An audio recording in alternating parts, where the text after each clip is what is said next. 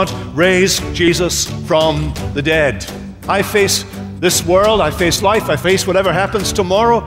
I face my own death, and I come to it with this conviction that God raised Jesus from the dead. God will raise me from the dead. He will raise all his people from the dead. We come with that conviction. As Christians, we profess to believe that nothing is impossible with God. So what happens when we face a trial that seems truly insurmountable? When we strive for a goal that by all reasonable standards is impossible to attain? Today on No Falling Word, we'll learn that God calls us to have bold, audacious faith.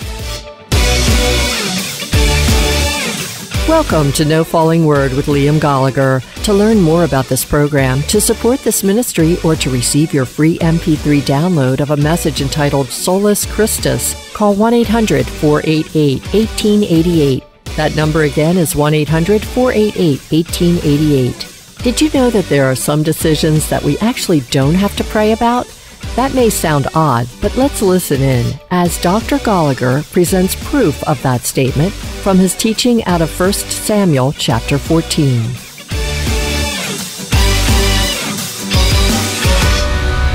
These two characters that emerge in the chapter, in this particular chapter of the story, illustrate someone who is getting increasingly religious the further he gets away from God, Saul, and one man who demonstrates from the very outset of the story that he has the heart of the matter in him.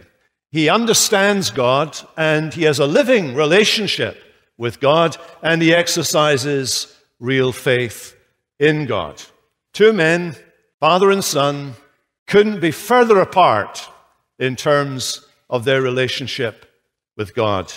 Well, we look at the story, and we begin with the story of Jonathan. Jonathan, who's been introduced in the previous chapter, which just tells us that there was this young man, without identifying him as Saul's son, who defeated the garrison of the Philistines that was at Gibeah. Now we're going back to that incident. It's an action replay. We're being told more about how this action took place. And it was quite an exciting action, as we shall see. My first point is the audacity of faith. The chapter begins with Saul sitting and Jonathan moving. That's been the shape of things up to this point. Saul hesitant, taking a back seat when he should be taking the lead, and that's what he's doing, and we'll see in a moment where he is.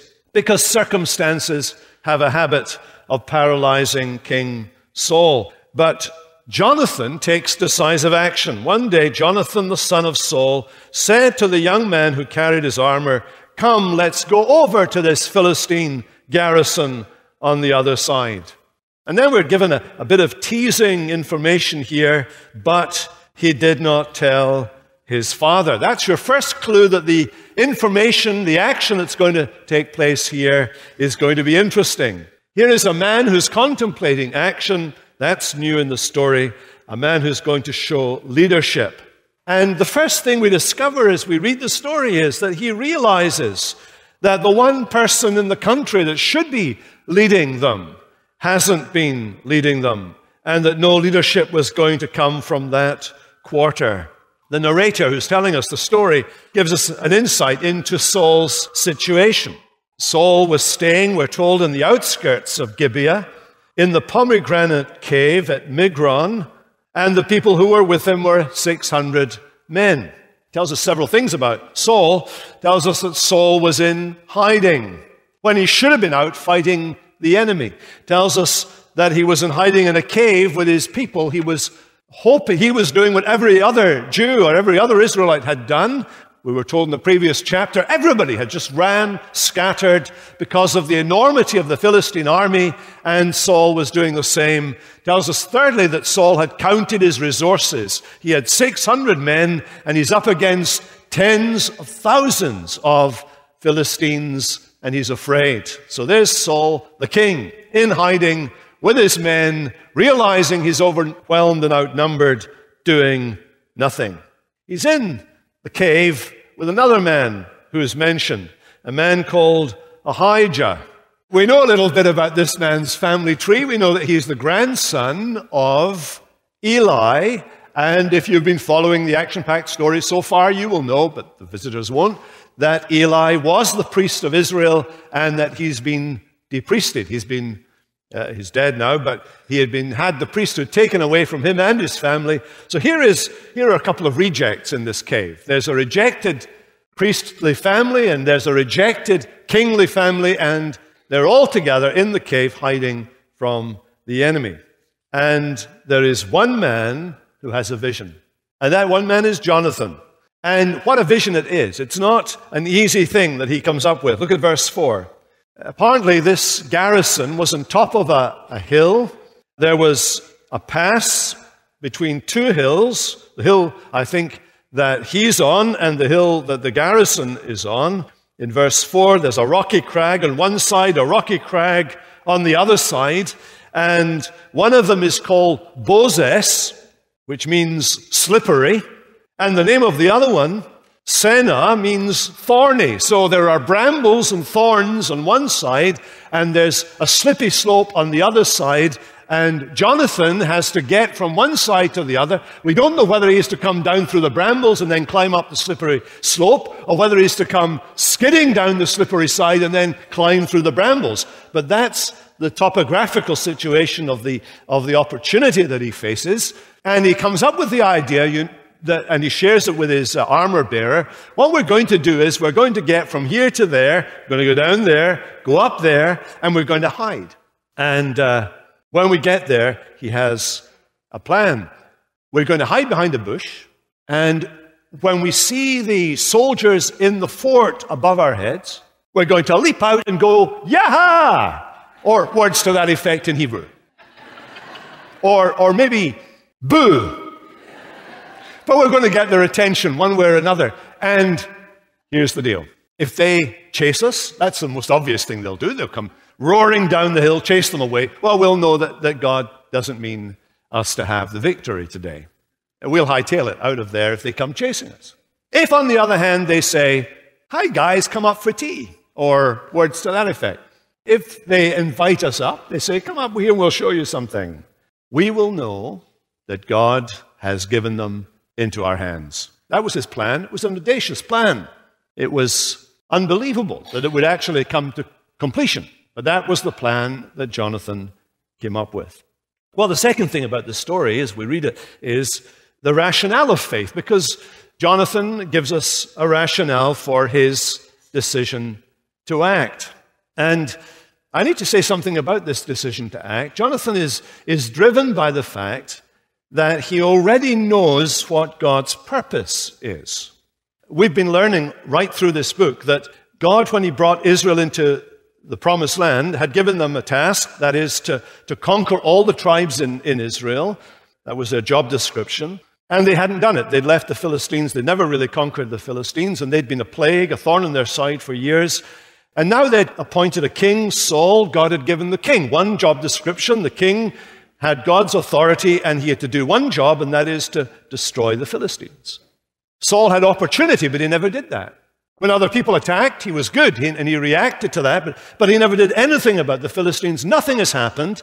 Jonathan knows that. He knows it's God's will to rid the country of the Philistines. Now, don't get bogged down in this. If this is new to you, don't get bogged down here, because in what God is doing at this period in the history of the world is he's teaching through these very physical, very earthy means the principles that will be useful to us in our spiritual relationship with God. We need to see it in concrete terms. These are people living in the Bronze Age. He's teaching them in these very concrete ways the principles of a relationship with him that are transferable into our personal lives. And we see this at work here. You know, there are some things you don't have to pray about. Did you know that? There are some issues that you will face in life that you never, ever need to pray about. Presented with the opportunity of fudging your income tax return. Will you do it? Will you not? You don't have to pray about that. You know what to do. The Bible says, you shall not steal. God doesn't need to repeat himself. You pray about it, he'll still say that. You have the opportunity to commit adultery. You don't have to pray about that either. You want to run off from your family with somebody else and set up home. You don't have to pray about that. Let me tell you, that answer is already there You can pray about it till you're blue in the face. Will not change the answer that God will give you. There are some things you don't need to pray about. Jonathan did not need to pray about the Philistine question because God had revealed what should be done. But I want you to look at his faith, because biblical faith has its reasons. Look what he says to the young man. Jonathan said to the young man who carried his armor, "Come, let's go over to the garrison of these uncircumcised. It may be that the Lord will work for us, for nothing can hinder the Lord from saving by many or by few." So what's the theme? The theme is salvation. That's been coming up over and over again in this book. Salvation from enemies. God gives salvation from enemies. Here's one of the clearest statements in the Bible of faith. It's a declaration of his trust from God. Now, where did he get this faith? He didn't get this faith from his dad. His dad didn't really believe God. He didn't get his faith from his circumstances. It wasn't that everything was going the right way and simply he was going with the flow of circumstances and was bound to be successful. Nor did he get his faith because it was the in thing to do, that everybody at this point in the history of Israel was believing God. Everybody is going to church. Everybody is really up for believing in God. It wasn't like that. Everybody had deserted. Everybody had gone to hide, including the king and these 600 men. Everybody had given up on faith in God. It wasn't the popular thing to do. So where did his faith come from? Well, it came from the place where faith always comes from. It came as the gift of God. Paul says in Ephesians 2, faith is the gift of God. It's something he gives to you. It's not something you work up yourself. It's something God gives you as his generous gift. And what does true faith look like? Well, it's never driven simply by circumstances, and it's never driven by what's obvious or visible or apparent. It doesn't look to circumstances. It looks to God and to God alone. Faith, mighty faith, the promise sees, and looks to God alone, laughs at impossibilities, and cries, "It shall be done." Look how faith reasons. Nothing can hinder the Lord from saving. God can save people. He can do it. It's his business. God can do it. He can accomplish it. There is nothing that can hinder the Lord from saving. And on that premise, he enlarges. It may be that the Lord will work for us today, and he'll use his usual method. He'll work through people, his servants, by many or by few. Now I want you to walk through this reasoning with me for a moment, because this helps you and I to understand how faith works. Look what he says. First of all, here's his premise. Nothing can hinder the Lord from saving. Here's his application to himself. It may be that the Lord will work for us. Now I want you to see how he's arguing here. First of all, there's something he has absolutely no doubt about. God is a saving God. God can do whatever he wants. God can do anything, and nothing can hinder the Lord. That's where we start. We start with the facts of the resurrection of Jesus. God raised Jesus from the dead. There is nothing that can hinder God from saving. He raised Jesus. He will raise Jesus' people. Nothing can hinder the Lord. That means nothing can alter his purpose. Nothing can thwart his plans. Nothing can frustrate his will. The Bible's full of this teaching. Is anything too hard from the Lord? I know that you can do all things, the Bible says. Nothing is impossible with God. With God, all things are possible. Even the Lord Jesus. Abba, Father, all things are possible to you. Jonathan was absolutely convinced that God could accomplish his will, that he could do it by many or by few, using means or without using means, using lots of means or using minimalist means. God can do his will. But do you see what he does not do? What Jonathan does not do? Convinced as he is that God can do what he wants, he does not presume to know the secret will of God. He has no insight into the decrees of God. He knows that God can save, but he doesn't know whether God is going to save at this point. It may be that God will do this. That's why the maybe is in there. He doesn't know the secret will of God. He can argue from what God can do, but he cannot be certain what God will do at this moment, because God doesn't tell us that. That's God's secret. We find it afterwards. and we wait for it. Now, this has a lot of application, doesn't it, to the way in which we think of believing in God and praying to God today. There is, around us in the Church of Jesus Christ globally, there's an arrogant style of so-called faith where people claim things from God, or they name things and they think that simply by naming it before God, they will make it happen. They will speak it, as it were, into reality. There are those who will say to you that if you pray and you add in your prayer the words, "If it be your will," that is a failure of faith. Well, they should tell that to the Lord Jesus, shouldn't they? When he's praying in the Garden of Gethsemane, "Father, I will that you take this cup from me. Nevertheless, whatever you will, whatever you will." So apparently the Lord Jesus has no problem praying in the will of God, because in his humanity, in a sense, like us, we cannot see the secret decree of God. What does true faith do when it prays?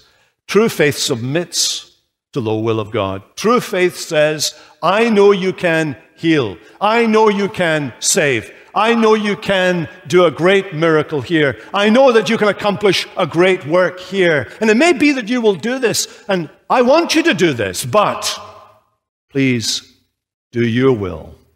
And help me to submit to your will, to gladly receive from you what your will is." True prayer is not about me changing God's mind. True prayer is not me doing what some people do. I've heard them do this in prayer meetings. "Lord, we're believing you. We're believing you to do X, Y, or Z. We're believing you to accomplish this or to do that or to work this." As if somehow by talking to God that way, we are painting him into a corner so that he has no alternative but to do what we want him to do. We're not free to do that kind of thing. You know, if we try to browbeat God into doing what we want, it would be the wrong thing. It would be the wrong thing. Because I don't have the mind of God. I don't have the global view of God. I can't see the big picture that God sees. Sometimes if we have our will, it's worse for us. Jonathan says, "It may be," and the maybe still holds. And the maybe holds when Jonathan and his friend are climbing down through the brambles and climbing up the slippery slope, and when they burst out and they identify themselves to the Philistine soldiers. It may be still holds. It could be death for Jonathan and his armor bearer that day. The maybe still holds. But even with the maybe, he is convinced the Lord can save. The Lord can save.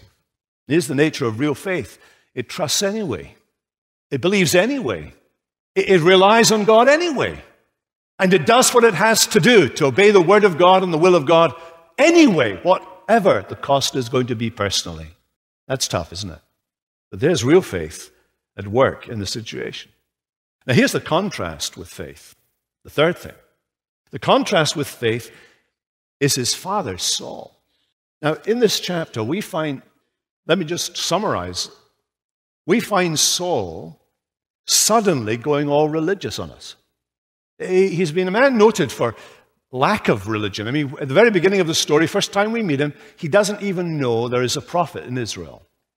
He doesn't seem to even know Samuel's name. He certainly doesn't know that Samuel came from the town, and when he arrives at that town, he has absolutely no idea that Samuel is there, what Samuel means, what he is, other than just a seer or a soothsayer or whatever. He seems to be completely devoid of any interest at all in spiritual things. In fact, the only really spiritual thing he did in disobedience. And that was recorded in the previous chapter. But suddenly, he becomes very religious. He calls a fast, for example, a religious activity. He gets the army and says, you're not to eat anything until the Philistines are defeated. And when the Philistines are eventually defeated, he's concerned because the people immediately, because they now know that the call for a fast is over, they slaughter the animals and they eat the meat with the blood still in it. That was forbidden in the Jewish law. And then he builds an altar. The very first altar he's ever built, he builds an altar to God. He goes for guidance. Normally, Samuel has come along and has given him guidance from the Word of God, but he goes to the oracle and he seeks guidance from God, although God didn't need to give him any guidance. He already knew what the will of God was, which was to pursue the Philistines. When the oracle says nothing, he assumes Not that he is to blame somehow, that God isn't talking to him, but he assumes that somebody else has done something wrong, and he decides that his son Jonathan is the problem. And by the end of the chapter, he's sentencing Jonathan to death. Jonathan, his own son, the man who'd got the victory that day, he sentenced him to death. So much so that Saul provokes outrage among his own followers, and they stand up for Jonathan, and Jonathan is kept alive. Two things are happening in the chapter. One, suddenly this man who has no interest in obeying God's word is getting interested in the picky little details of the law of God.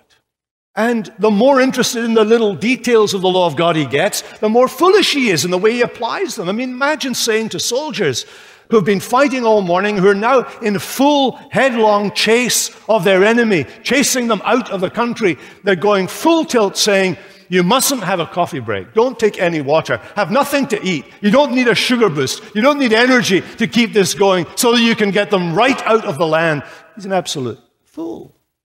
That's what Samuel had said to him. You're foolish. Because once you subtract God from your life, folly is the way. You see, to be wise is to know God. It's the way of wisdom. The fear of the Lord is the beginning of wisdom. But where there is no fear of God, what's left? Saul, rather, you find in this chapter, is becoming more and more religious. And the question is, why is he doing it? And the answer is in the previous chapter, he's been given a fright. Samuel has just told him he's going to lose his kingdom. Not him personally, but the kingdom that he has is not going to go to his son. It's not going to become a dynasty. And he's been given a fright. So what do you do? What do you do if you're a believer and you're warned about the wrath of God? What do you do? Well, you see that you've done wrong. You recognize where you've gone wrong. You recognize your disobedience. You get down on your knees, or you go to someone and you say, look, I've taken the wrong track in my life, and I realize that I've put myself first instead of God, and I really want to repent of this and turn from this, and I want to get back into a close relationship with God again. And that's what you do if you're a believer. But if you're not a believer, what do you do? Saul had it in his mind that what he needed to do was to get the bits of religion right in his life. Yeah, he needed to make sure he went to church maybe at least once a Sunday, and maybe that he read his Bible. Maybe if I read my Bible, or pray. All the bits, the exterior bits. The further away from God we get, the more focused some people become on the trivia that surrounds Christianity. The things that don't really matter, that are not central to the Word of God. Suddenly, just the aesthetics become more important. Or the externals become more important than the real thing. In this chapter, you see these two men, and they're going in the opposite direction from each other. Here's Jonathan demonstrating that he really has a relationship with God. I know the Lord can save. And you have Saul ticking all the boxes, but becoming a cause of misery to the people. You know, increasingly, as you read the story, you find him becoming a great source of misery to the people. These folk had been working, and now they're exhausted. They're terrified. The curse is coming on the nation. They never really defeat the enemies this time. They had them on the run. If they'd only pursued, if they'd pressed the matter, it would have been once and for all. The Philistines would have been out the picture altogether. But no, they're going to stay there for a while. Why? Because Saul didn't believe.